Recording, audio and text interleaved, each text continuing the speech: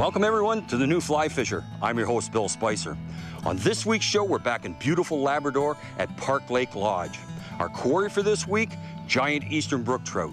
We'll talk about rods, reels, flies, techniques, and everything you need to know to take one of these big brook trout. It's going to be a great show. Stay with us. We'll be right back.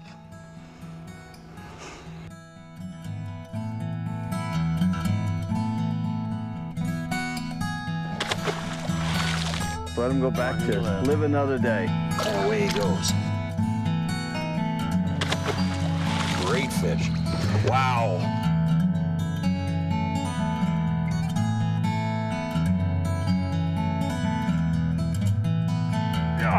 Oh, baby. Look at that fish.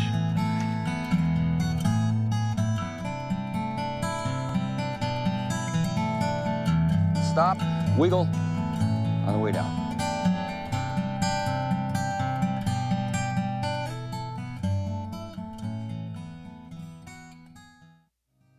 The New Fly Fisher has been made possible thanks to Newfoundland and Labrador Outfitters Association, Islander Precision Reels, and Orvis Sporting Traditions. On this week's show, we visit Park Lake Lodge in Labrador.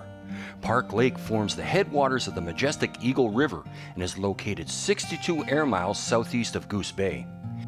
The lake itself is accessible only by air, usually by twin otter or helicopter transfer from Goose Bay, which takes about 20 to 30 minutes. Park Lake is most renowned for its brook trout fishing. The brook trout here are running up to 6 pounds and over.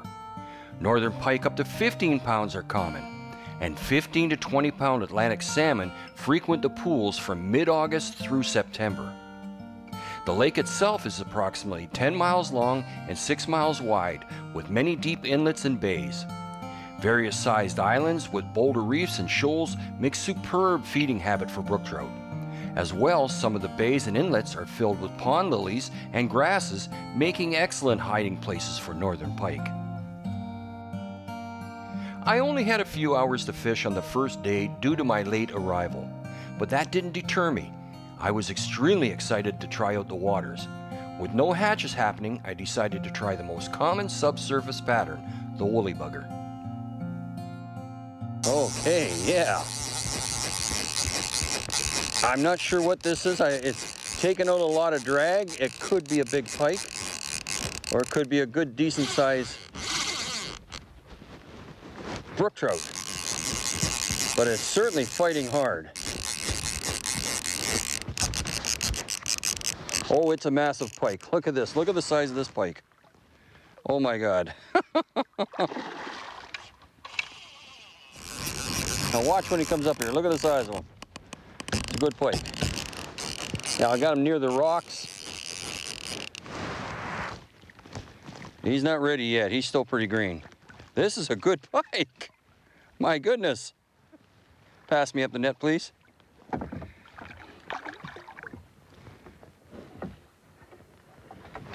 Boy, good sized fish. He's not quite ready. He sees the net.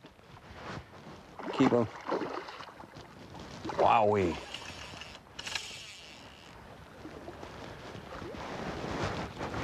Head first and away we go. Ha ha ha! Well, isn't this something? Now, let's get my, because he does have a mouthful of teeth. Take the barbless hook out. And I have a stripping glove on, so this should be pretty good.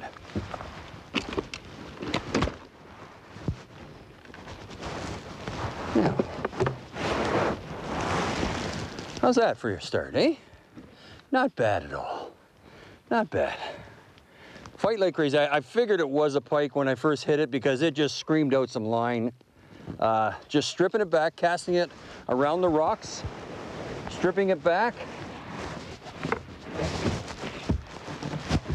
And it just bit. I wasn't doing anything fancy. Allowing it to sink a bit, get near the bottom.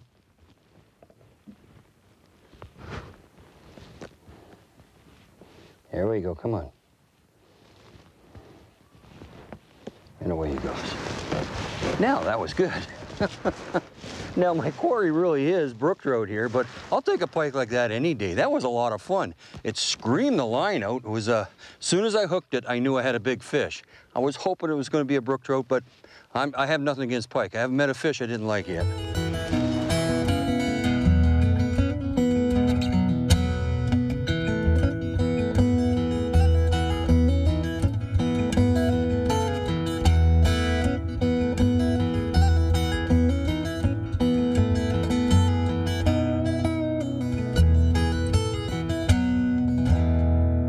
We see bears all summer long. Occasionally one will come on the island there and we'll just discourage it and it'll leave and to keep the guests safe. But around the shoreline you'll probably see a few bears. We see moose and caribou, maybe a dozen to 15 per summer, you know, around the shoreline. And we got otters, mink, pine marten. See, the lodge is not an island. You don't see much of that stuff right here. It's usually when you're fishing around the shore, you'll see those things.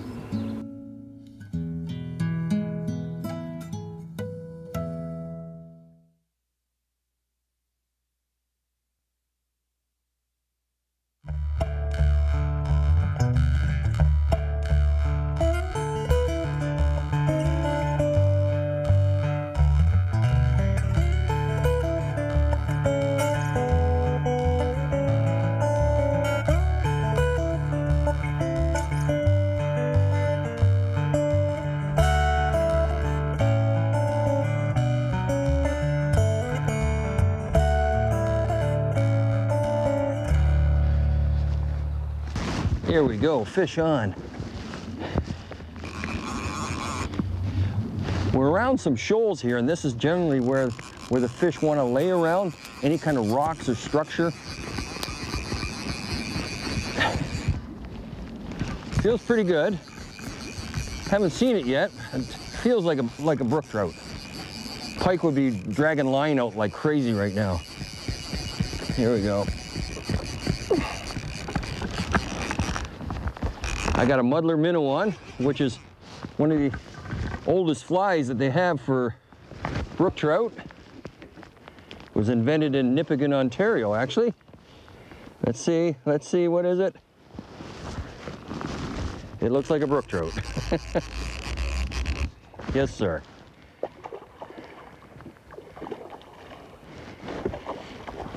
Now, this time of year, they're not colored up. In the fall, they get brilliant red bellies on them.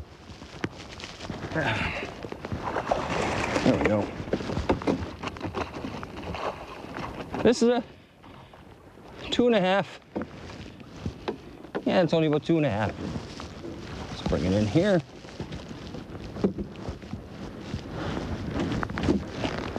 And I'll tell you what I'll do. I'm going to put a glove on. Typical Park Lake brook trout. I'm going to get him back in the water as quick as I can. And away he goes. Didn't take much for him to release.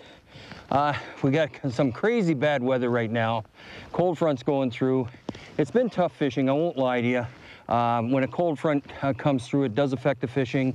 The pressure, barometric pressure, puts them off for some reason. So the fishing's been tough this morning, but it looks like it's picking up a little bit. So we'll try that again. Brook trout, also known as speckled trout, are among the world's most highly prized game fish. Water temperature is a key factor in determining brook trout habitat. Most studies have shown that trout will maintain a normal regimen in temperatures ranging from 40 to 65 degrees Fahrenheit, give or take a few degrees on the high or the low side. This ideal range of temperatures is when you will find the trout actively feeding. Look for this temperature range along with structures such as logs and submerged rocks when searching out brook trout. So a brook trout, they probably the smallest you're going to catch anywhere around the lake is 1.5 pounds, and you catch very few of them. The average fish is about 4 pounds, and we've got them up to 8 pounds here. And the numbers depend on the weather conditions and the time of year you're here. Get good weather conditions, you would catch anywhere from half a dozen fish up to 30, 40 fish a day. it's quite common.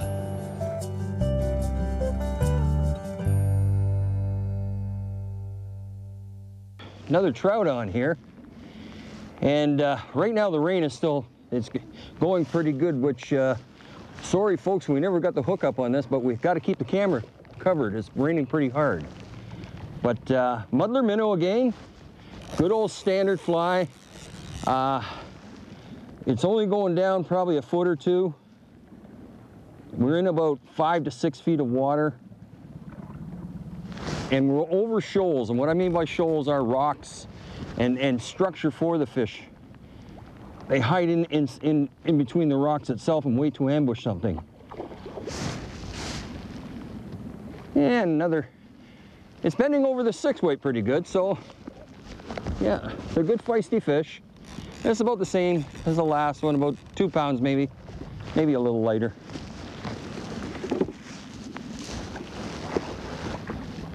Oh, maybe a little bit. That's about 2. There we go. Okay.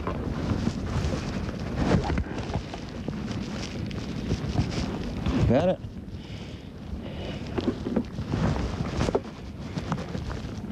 Great. I just love brook trout. They fight so hard. When they hit, they mean business. They generally there to kill. And away it goes. Yes, we're gonna do that again. Sir. Boy, it just pounded it as the pounding rain comes down.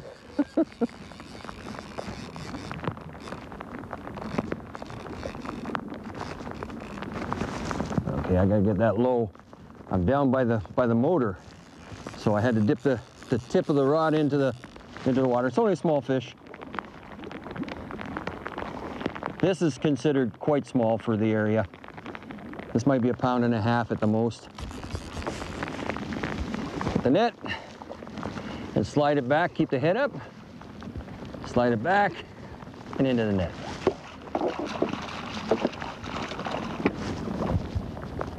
Come on, there we go. And a nice, so this is really tiny for the area. So I'm gonna release him. And away it goes.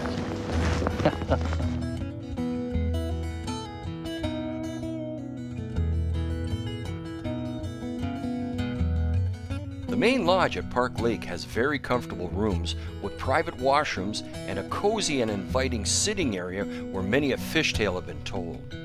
Here, delightful aromas from the kitchen fill the air. There's nothing like the smell of homemade bread baking in the oven. The service is second to none. You can enjoy traditional Newfoundland and Labrador meals that are hearty and are good for the soul and great after a long day's journey.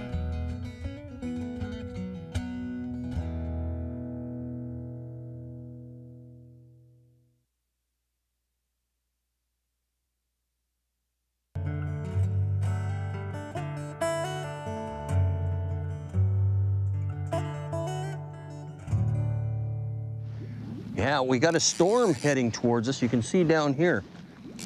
And whenever you get a storm heading towards you, the fishing generally picks up. Not a very big one. Or by Labrador standards, it's not very big. By everywhere else in the country, it's big.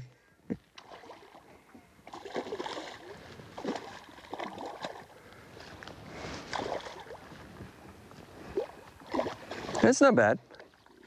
It's not bad. There we go.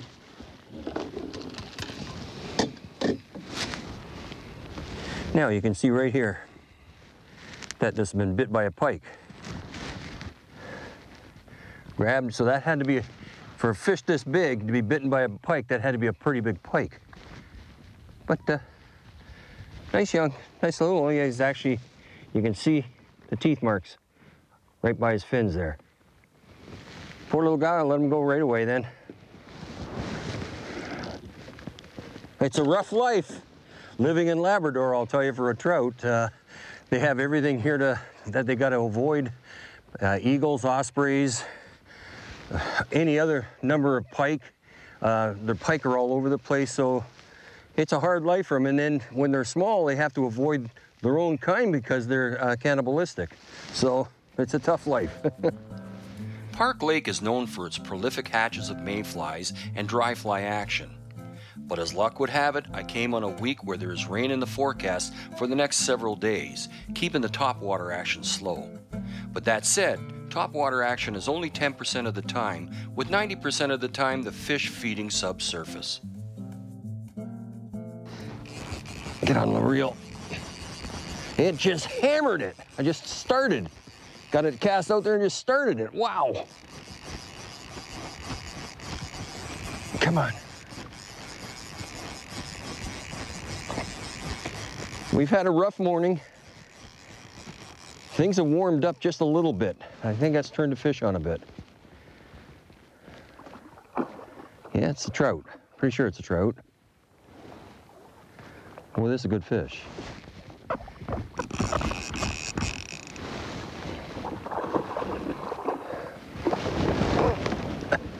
Boy, this guy just hammered it. Like I say, that's why I like brook trout so much. When they attack something, they really attack it.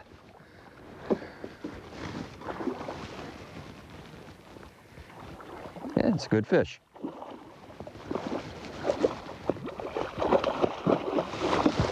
There we go. Oh yeah, now we're talking. This is a good chunky fish here. That's a little better. Yeah.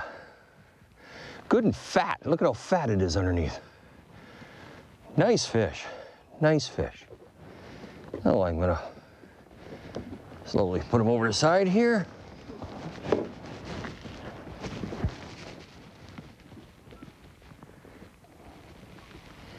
And you wait until they tell you they want to go. They'll wiggle, and they'll actually swim out of your hands.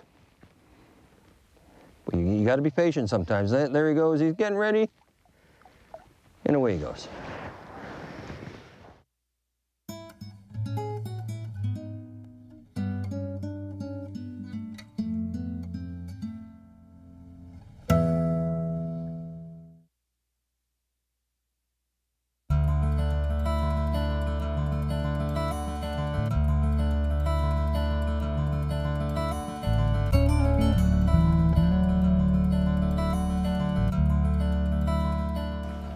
Let's talk a little bit about the equipment that you need to bring with you to Park Lake.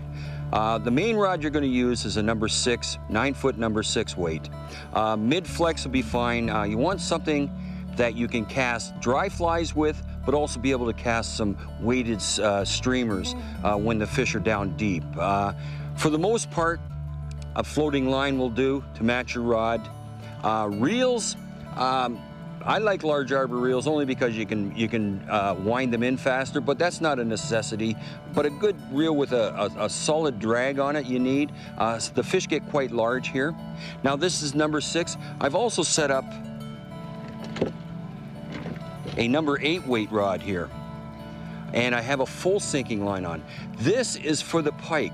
They have some monstrous pike in this area, and you need something with a little stouter for them. Plus, a full sinking line. There is some deep holes here that you're going to have to get into if you want to get those big toothy critters. But it also serves good as a good backup rod. Now remember, you're coming a long way in here, so you need a backup rod. Again, large arbor reel, I like them. Not necessary, but I like them. They work good for me. You can really pick up the line fast. The flies you should bring with you to Park Lake are zonkers in various colors, muddler minnows, Mickey fins, and woolly buggers. And don't forget the dry flies such as black gnats, green drakes, royal wolves, and orange bombers.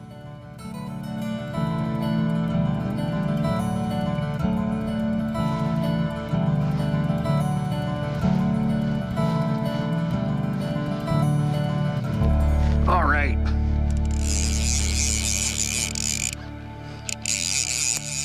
We've noticed some of them starting to rise again. That means the activity's happening again. Wow.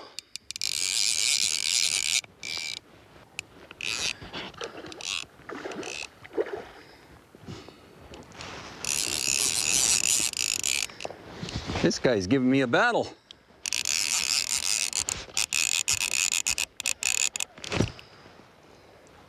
Wow, this is what you're looking for when you come to Park Lake. This is a very, very good fish. This is what you're looking for when you come to Park Lake. Wowee.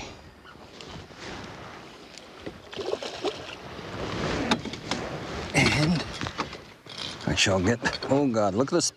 Look at the spots on him. Oh no. Get in there. So, very nice fish. Gotta love it. My glove is soaked with slime, so I'll let him go this way.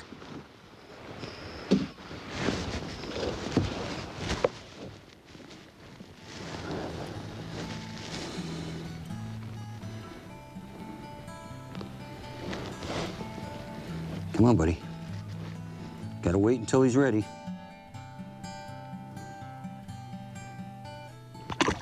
And away he goes. Wow, wasn't that a good time?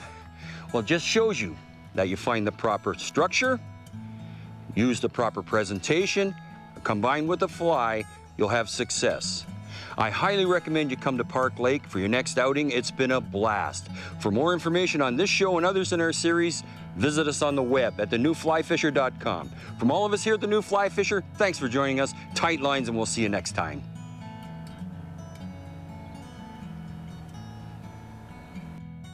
The New Fly Fisher has been made possible thanks to Newfoundland and Labrador Outfitters Association, Islander Precision Reels, and Orvis Sporting Traditions.